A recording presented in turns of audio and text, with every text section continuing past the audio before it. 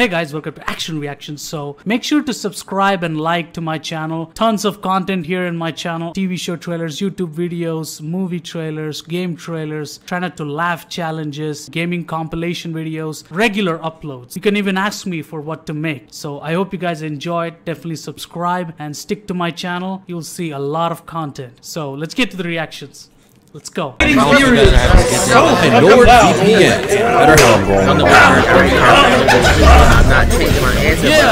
Frieza, the Dread Emperor from Dragon Ball.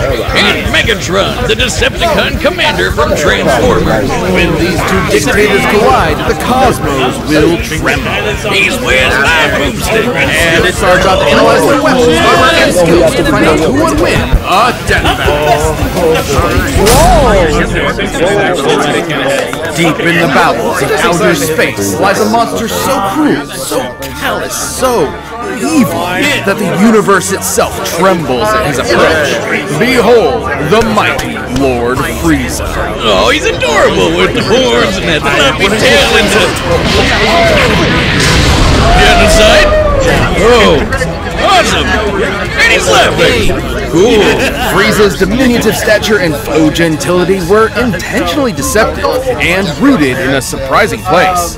In response to the Japanese economic bubble at the time, Frieza's design was meant to evoke real estate speculators.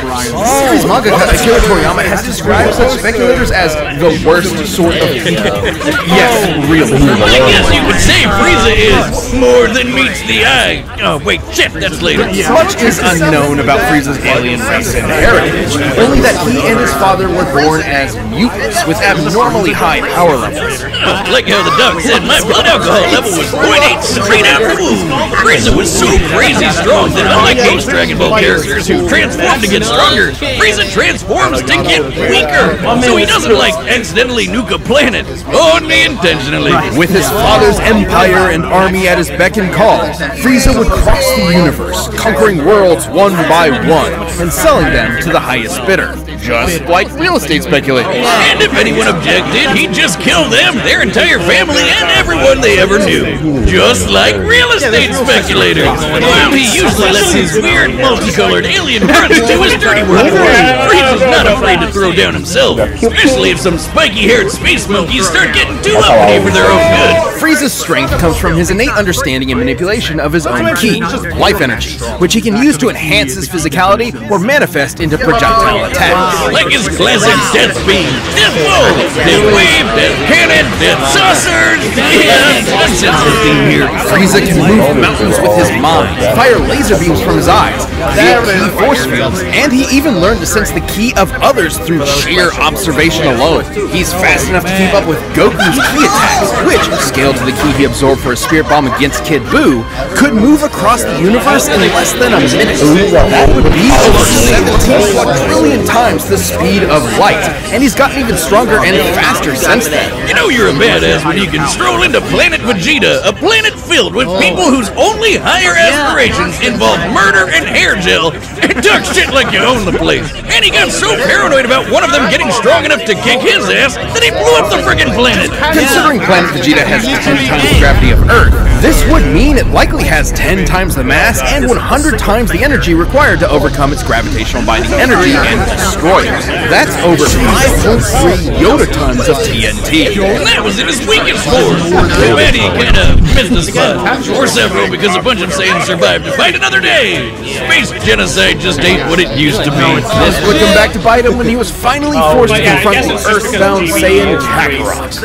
Accident ended up being the reason he turned into the legendary Super Saiyan. Like the albino dildo he is, Frieza has survived being pounded by Broly for over an hour straight, crushed by Goku's spirit bubble, and then split in half, consumed by an exploding planet, and left afloat in the vacuum of space. He can survive without the vast majority of his body, though unlike other Dragon Ball villains, he can't heal on his own.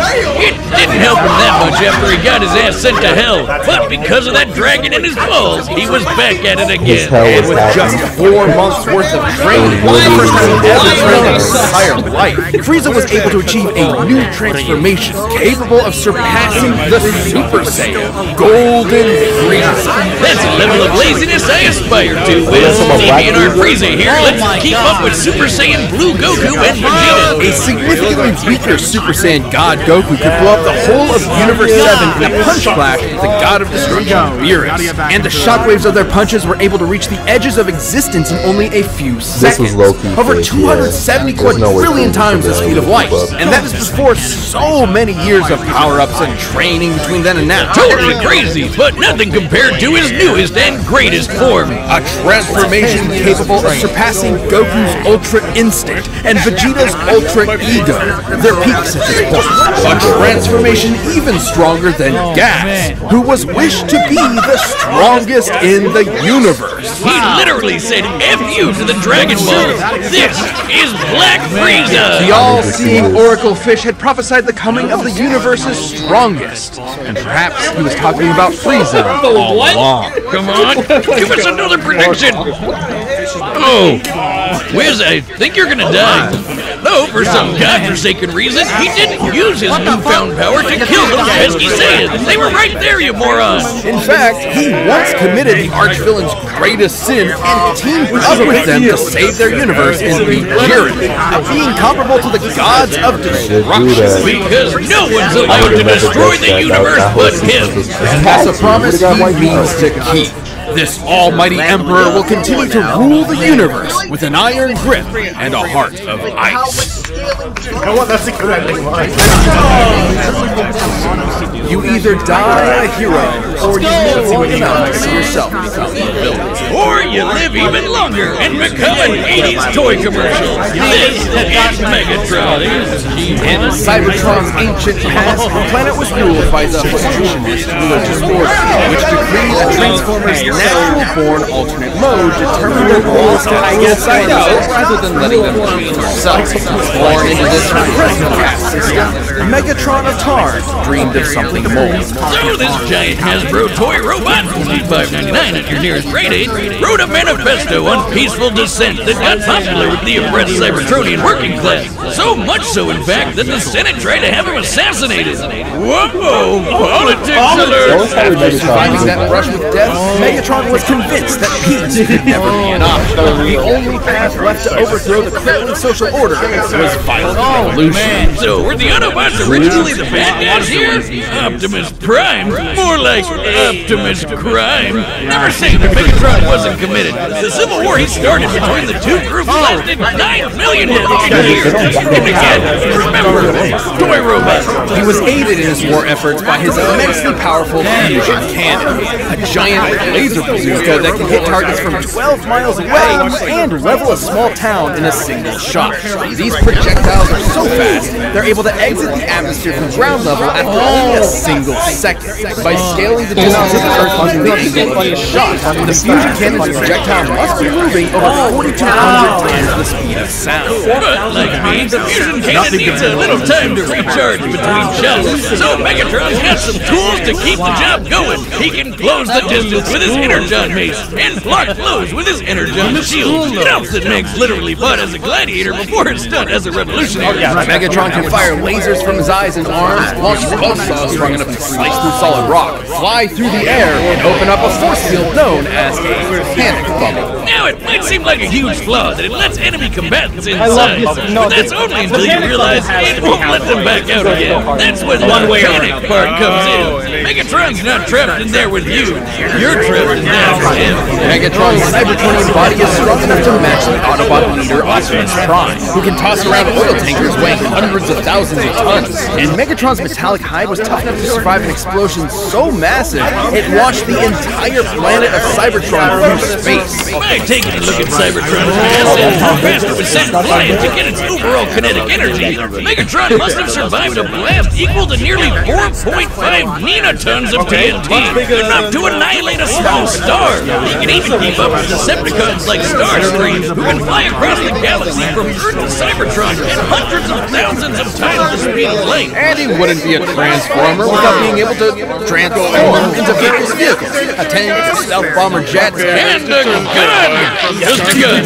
Counter B-38 specs. I'm sorry, Wiz. I I know he's this tragic revolutionary corrupted by the cycle of violence or whatever, but that is the funniest shit I have ever seen. What do they have, like his Decepticons point at people and fire? Sometimes you can fire himself. Oh my god, that looks even sillier. You may be laughing, but Megatron is no joke. By utilizing space-rich teleportation technology, Megatron can establish a remote link-up to a nearby black hole and teleport the antimatter it produces to his location. Through his eyeballs! Should matter and antimatter meet, they will be mutually annihilated in a brilliant release of energy defined by E equals mc squared.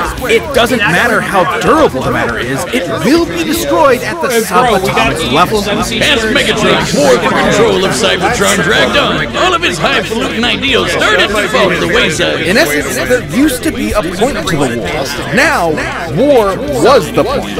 His only goal left was to rule Cybertron with a literal iron fist. That's where Megatron's greatest weapon came into play. His mind. The dude is a strategic and tactical genius who's always thinking 10 steps ahead. He's fought powerful Transformers like Grimlock, Predacon, and the Decepticons, a being with the power of an entire evil universe behind him. He and Optimus have even fought Nova Prime and Regenesis Shockwave, both of whom could utilize the energy of that same universe. Megatron once sealed himself inside an Omniglobe and commanded 1,000 real-life battles at once, funneling every iota of relevant information into his brain at the same time.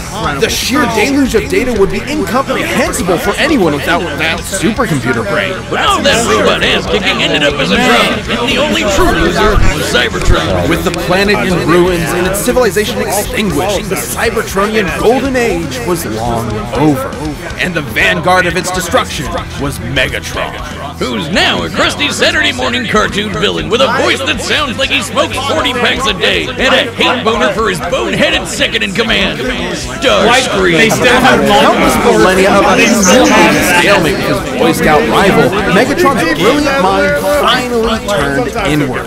He remembered that his early writings advocated for peaceful conversion and free thought instead of domination. It took you 9 million years to remember why you started fighting in the first place. Would the memory get lost in the cloud? In what was possibly his most surprising tactical move yet, Megatron saved the universe from annihilation as an Autobot. What? He realized that after millions of years of indefinite war, the ideals that he fought for, freedom, justice, equality, had switched sides, and Megatron had to as well. Turns out there was more to this supervillain than met the eye, because true to his nature, Megatron transformed. That's ourselves, who underdated all possibilities. It's time for Death Battle! Okay, let's go!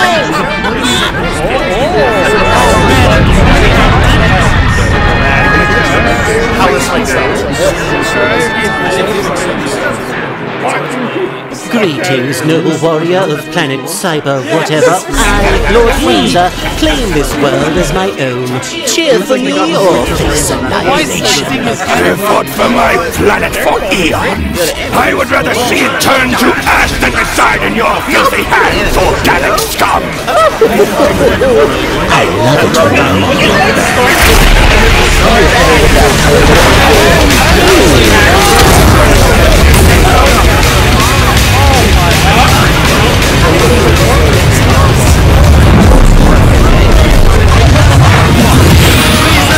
Pity. I'll have to do something new, Mashup, from your corpse.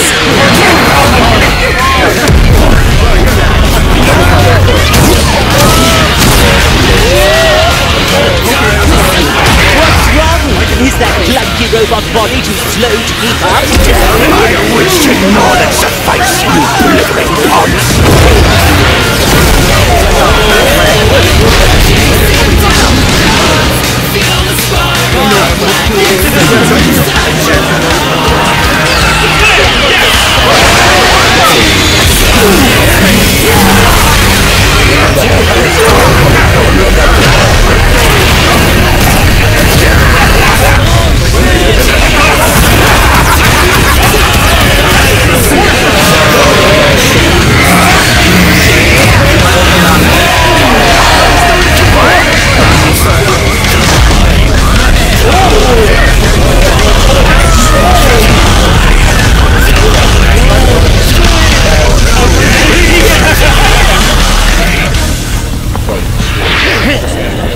did he go? Let's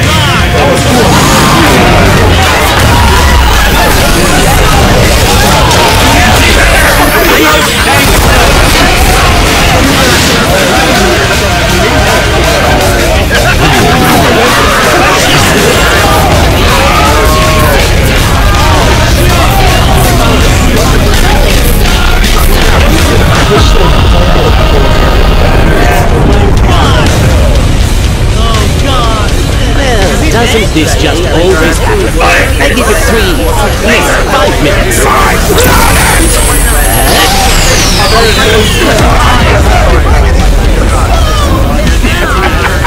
Behold the mighty Lord Frieza, ruler of a dying planet.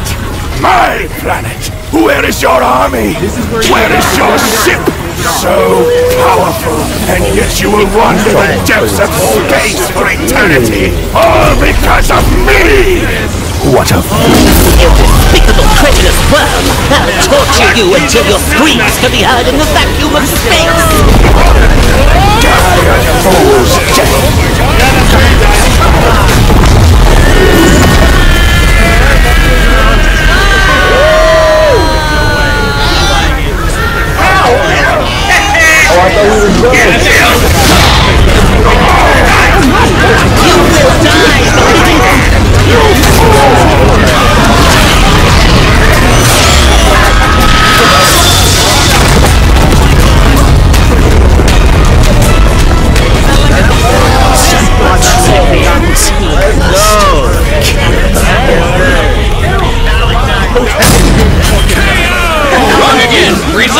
Actually, 1 minute and 10 seconds.